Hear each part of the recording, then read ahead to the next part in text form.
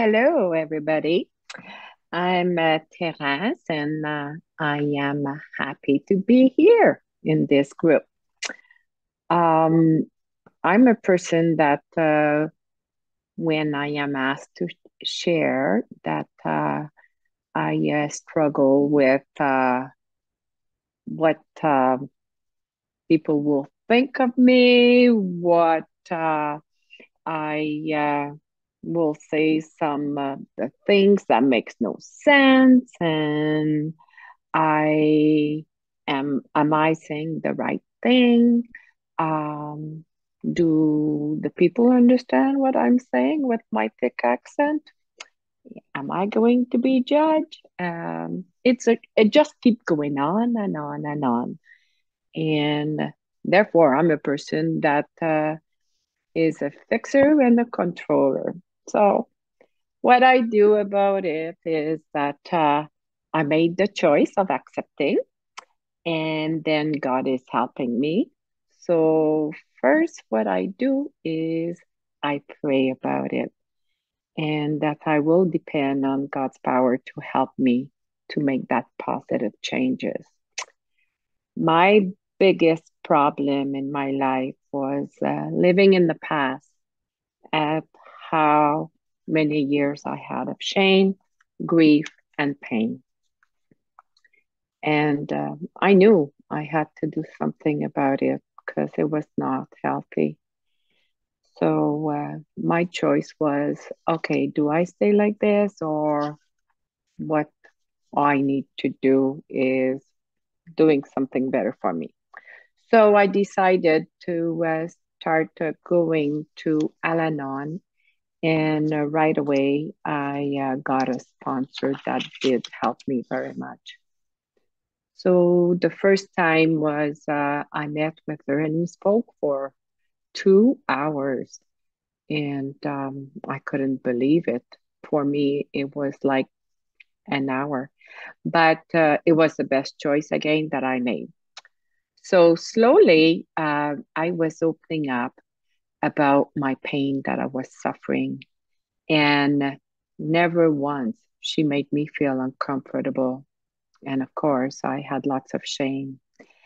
And she was saying that when I was sharing, it was helping her. I couldn't understand that. It made no sense. So, being in recovery groups and doing lots of studies in my past, it had helped me at getting some peace. Um, the pain I experienced in the past, now it does help me to relate to others that are in pain.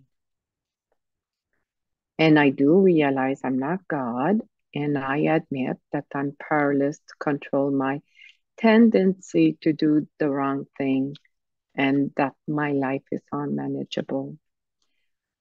Once I made this choice, my life healing journey began. And it was about carrying the grief, the pain, and the hurt on my own. I was controlling this all with anger, and I never realized I was an angry person. So I made the choice of working through and come face to face with the truth about myself that I was trying to hide. As I worked through it, I was filled with regret. I wish I hadn't made those poor decisions.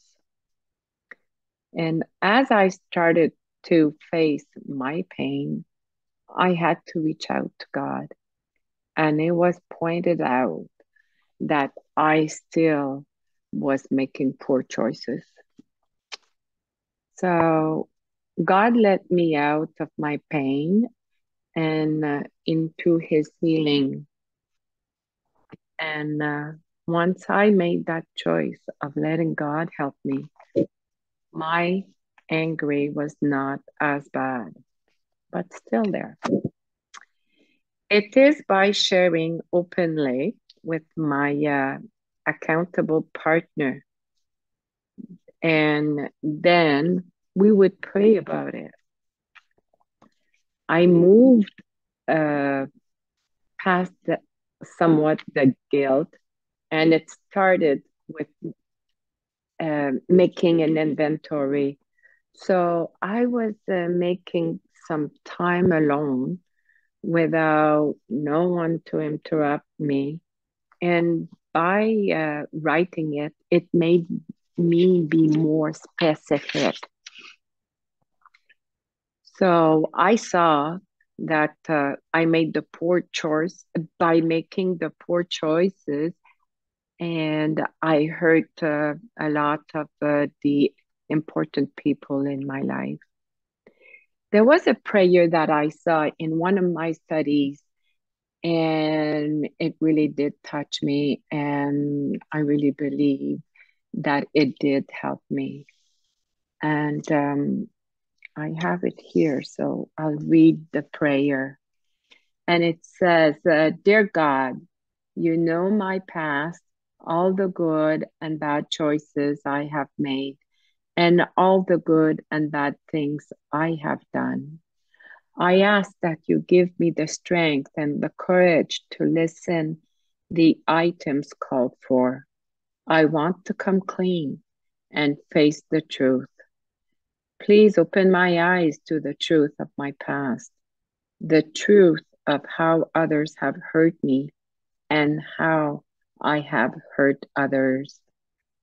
Please help me reach out to others you have placed along my pathway to healing.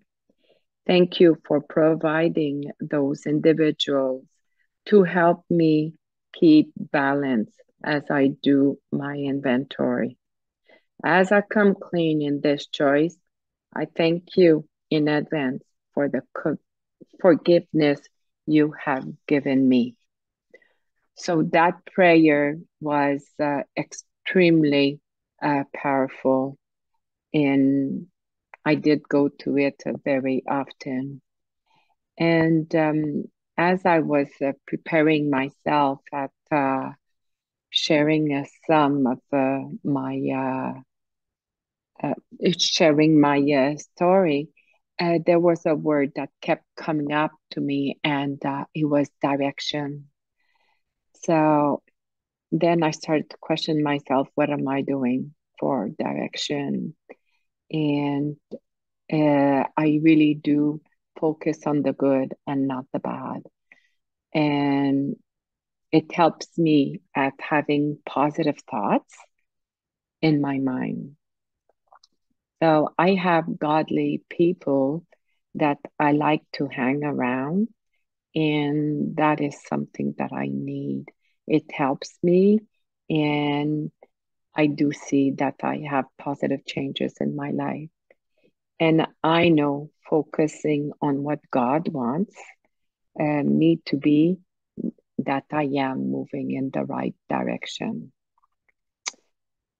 The one big thing that I was struggling in my past uh, for the hurt and the pain, that was my dad that was killed in a car accident. And my mom was with him as well, and she was fighting for her life.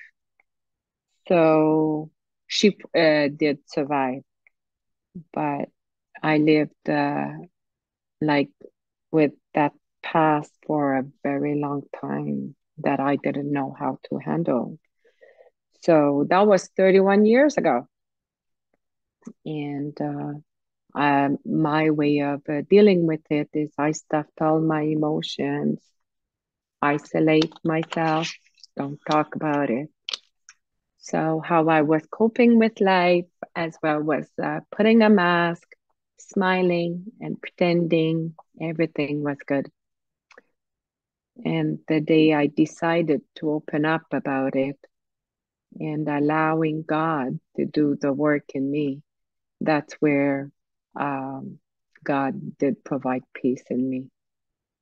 And what happened is then the tears were real, and I was not living in the past.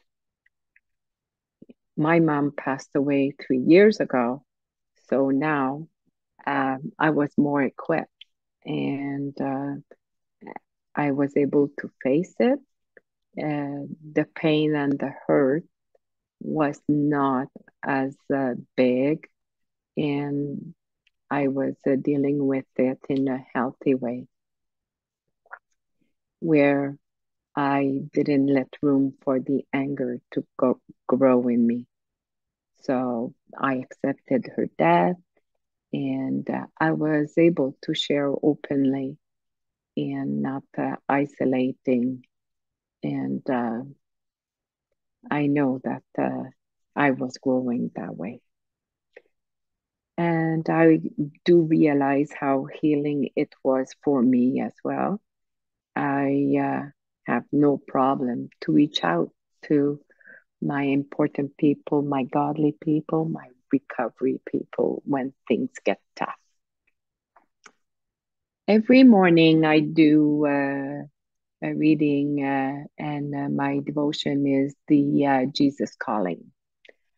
And as I was doing it this week on March 9th, it really did speak to me about the choices. And I said, oh, that's my title. So here it is. That's what it said. Let me help you through this day. The challenges you face are far too great for you to handle alone. You are keenly aware of your helplessness in the scheme of events you face. This awareness opens up a choice to do godly, no, doggedly go it alone, or to walk with me in humble steps of dependence. Actually, this choice is continually before you, but difficulties highlight the decision making process. So consider it all joy whenever you are enveloped in various trials. These are gifts from me, reminding you to rely on me. And that is Psalm 63, 7, 8, and James 1, 2, 3. Beloved, recall a time when you completely depended on me. In what ways will you rely on me today? And my way of how I rely on Jesus is I wake up and make a choice of having a positive attitude, and I thank Him for this day. So I choose to, whatever good or bad happen, I'm not alone, and I am well surrounded. I have been practicing to be happy as I face difficulties. I never in the past seen that anything that I go through difficult time would be something very healing. So in closing, what I am doing with my choices is I must, and I kind of chuckled this morning when I did listen to Vicky and John, and it was about you must. And I said, yes. So what I do is I must commit to myself to a church family. And the one I attend, it is healthy, safe, and a caring church. For me, that is very important as I feel accepted the way I am. And it also provides the recovery group, which it helps me to continue my recovery journey. And I find the people have no mask and makes me welcome. So I am no longer looking for perfection. My happiness is having an honest and open relationship with others. So I am not alone, and I try to have a healthy healing choices now.